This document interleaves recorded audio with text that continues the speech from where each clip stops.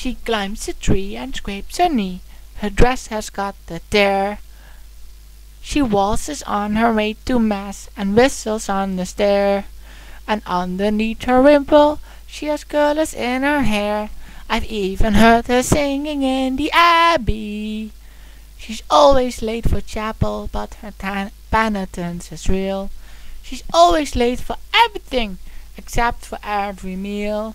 I hate to have to say it, but I very firmly feel Maria's not an asset to the abbey. I'd like to say a word in her behalf. Maria makes me laugh. Haha. How do you solve a problem like Maria? How do you catch a cloud and pin it down?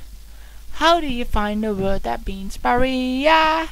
A flippity gibbet, a will-o'-the-wisp, a clown. Many a thing you know you'd like to tell her. Many a thing she ought to understand.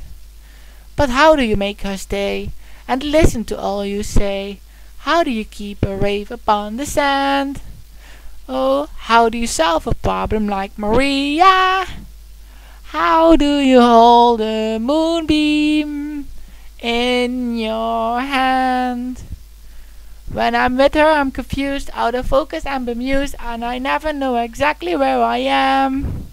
Unpredictable as weather, she's as flightly as a feather. She's a darling, she's a demon, she's a lamb. She'll outpester any pest, drive a hornet from his nest. She can throw a whirling dervish out of whirl. She is gentle, she is wild, she's a riddle, she's a child, she's a headache, she's an angel, she's a gal. How do you solve a problem like Maria? How do you catch a clown and pin it down? How do you find a word that means Maria? A flabberty-jabbit, a will-o'-the-wisp, a clown. Many a thing you know you'd like to tell her. Many a thing she ought to understand. But how do you make her stay and listen to all you say?